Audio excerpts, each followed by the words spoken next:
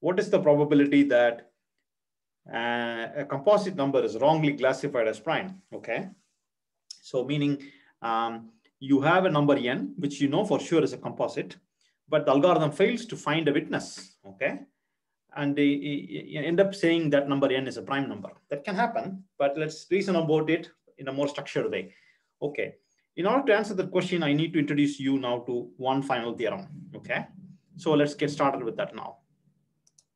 So remember, we declare something as a prime after trying many attempts, t attempts. I will explain what t means in a moment. After t attempts, if you are not finding any witness, we say, or evidence, we say this number n must be a prime number. Okay, so I want to create a new set and talk about the size of the set. The set is called bad set. Okay, so a bad is set of all elements in the group G. Okay, such that a power n minus 1, right, is congruent to 1 mod n. Okay. Okay, where is the A coming from? A is the group element. Okay, A belongs to the group element that we are working with. Okay. So we are collecting all such group elements and we're putting it inside the set called bad. Okay, I'm going to argue that bad itself is a subgroup. Okay, so what I'm going to talk about is, suppose you have a group G. Okay, for example, Z star n. Here is your group G. Let's call it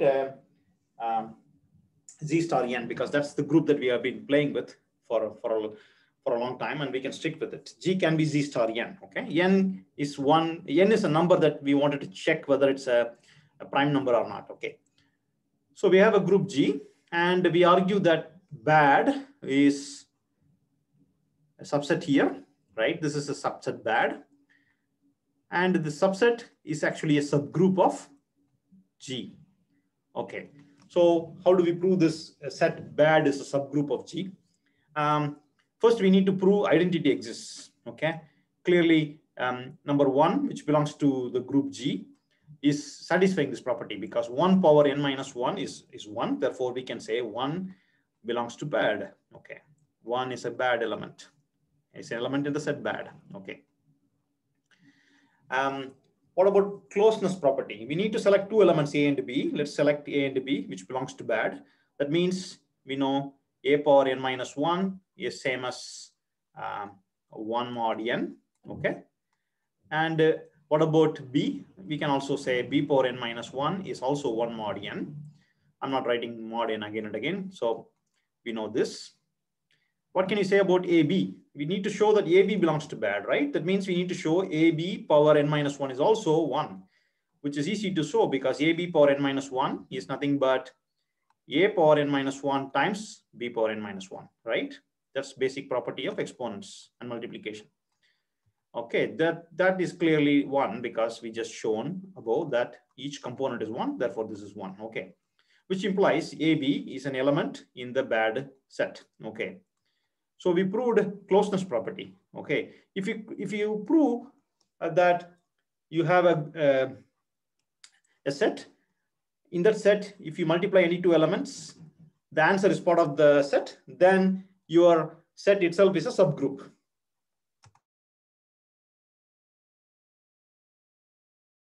So in the previous segments, we talked about when can a subset be considered as a subgroup. Okay, and we argued that if closure is true, then the subset becomes a subgroup, which is true in this case. We proved that we selected 2 elements A and B, right? Some arbitrary elements A and B from this bad set, and we shown that A times B, whatever multiplications defined in the group, is part of the subgroup again, part of the subset again. Therefore, calling that previous theorem, we can confirm that bad itself is a subgroup. Okay.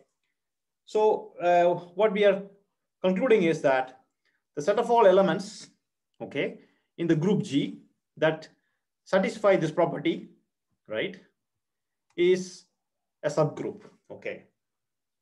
what do we know about the size of a subgroup? Size of the subgroup, right, is bounded by size of the group by 2. Okay, I'm going to make one more assumption, right? If we assume a bad is a strict subgroup, meaning there are elements outside bad, then this is true. Okay. Otherwise, bad can be of size G, right? It cannot be anything in between G by 2 and G because it has to divide the size of the group. Okay, we talked about that also earlier. In any case, the size of the bad is bounded by G by 2. Okay, so what we have confirmed now is that there can be, now we can go back to the algorithm. There can be, how many bad witnesses can there be? Bad witnesses means, bad witnesses in this context means that they never satisfy this property, okay? Which means in the end, we return the number n as a prime, okay? We just shown that the set of all A from the group G that will not satisfy this property is at most the size of the group by 2, okay? So what is the size of the group Z star n that we are playing with? It's clear that Z star n is nothing but pi of n, okay? And the number of bad elements can be at most half of the size of the group, okay? That means the remaining half, that's the important point. The remaining half of the elements of the group can be a witness for us, okay? That's an important fact. Let me go back to the whiteboard again. So I made an assumption that there exists a witness, okay? That's the reason why I said bad is a strict subgroup of G, meaning let's assume there exists a witness outside here, okay? A witness means an element that satisfies the property that A power, I say this element X, let's call it this X, okay? I call X as a witness if X power n minus 1, right, is not equal to 1. Okay, then we say this is a witness because we can use this as a witness to say n is not a prime number because we talked about it, right? If n is a prime number, x power n minus 1 will be 1. But if x power n minus 1 is not equal to 1, then n cannot be a prime number, okay? Let's assume such a witness exists. In that case, because the bad size can be at most half of the group size, which means that how many such x's can we find? How many x's can we find over here that's not present in bad? We can find at least half of the group elements, okay? Let me refresh this one more time, okay? The elements that are in the bad are not witnesses because they kind of lie to us, okay? That n is a prime. How many bad elements can there be in a group G? We found out that there can be at most G by 2 group elements, okay? Which means there must be at least half of the group that will be used as a witness for us. Witness is the one that helps us to show that the number is a composite number, okay? So which is a good news. If you know there exists a witness, then you know that there are at least half of the group will play a role of a witness, okay? Which is very, very important. Otherwise, the algorithm will not work successfully in practice, okay? Now let me go back to the algorithm and talk about the parameter T that we never talked about, okay? What is this T? T is the number of atoms, okay? Now I'll tell you how to choose the T. Now it's the right moment, okay? So far, we established a mathematical foundation for this little algorithm, very amazing algorithm, but a lot of fascinating mathematics. Okay. What did we argue so far? We argue that the algorithm will return a number n as a prime only after trying all T trials, right? In all T trials, this particular if statement is false. Okay. Now let's think about it. What is the probability that the algorithm will find a witness first. The algorithm will find a witness half of the time, at least half of the time, because of the mathematical structure that I just talked about. Okay, so in one execution, meaning in one run of this for loop, what is the probability that a randomly selected element can be a witness? Assume there is a witness. Okay, that's an important assumption. If there is a witness, half of the group elements can also be a witness for us. Okay, that means there is at least half probability that we find a witness. Okay, if there is a witness. All right, which means that we can now think about the probability that there exists no witness. It means the remaining half.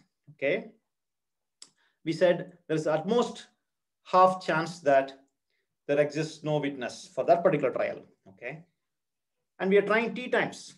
Okay, so in each time, okay, so let me now formalize that.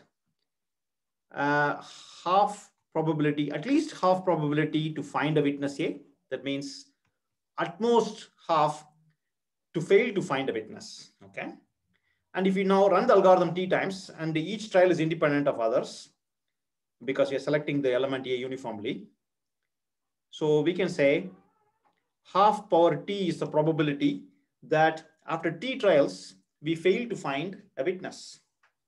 Okay, now we can think about the value of t that we would like to send in here. T is the parameter the user has to send in, right? N and t are the user inputs. Okay, whosoever wants to test whether a number n is prime or not. And now they can decide how many times they want the for loop to run, because if they run the for loop too little, then there is a risk that they wrongly declare the number n as a prime number, even though it may be a composite number. Okay, so this model is telling us the probability that a number will be declared as a prime number is half power t. Okay, so suppose your goal is to reduce that probability to the smallest possible value. Not running this forever, of course. You want the program to terminate also. So maybe, for example, let's say you are fine with the probability close to, say, 1 by 2 power 80, which is a really, really, really tiny number, right? Just say the probability that the program will wrongly declare a composite number as a prime number. Suppose you say, I am okay with this bound, then you can set your t to be 80. That means the program will run 80 times here in the for loop. Try 80 different random numbers. Okay, if in all the 80 times, okay, this particular if statement is failing, then we will declare the number n as a prime number. Okay, so let me quickly summarize whatever we discussed. We found out that there are at most half the elements of the group that will not satisfy this if condition. Okay, which means there are at least half the elements of the group that will satisfy this if condition. Okay, they are two interchangeable statements. All right, now your goal is to reason about what is the probability that the number will be declared as a prime. Okay, a number will be declared as a prime only if this if condition is failing all the time, all the t times it should fail. Okay, what it means to fail is that we learned that there is only at most half probability that a particular number is not a witness. So this can happen at most half in one trial, right? And if you run it t times, at most 1 by 2 power t times.